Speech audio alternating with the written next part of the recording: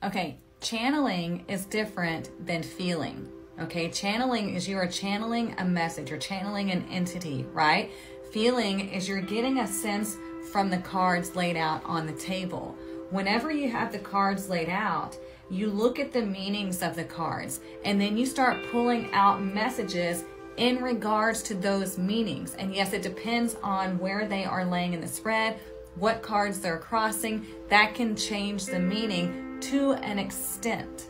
Okay, so whenever someone comes across and says the Three of Swords, your person's coming back to you, that is completely false.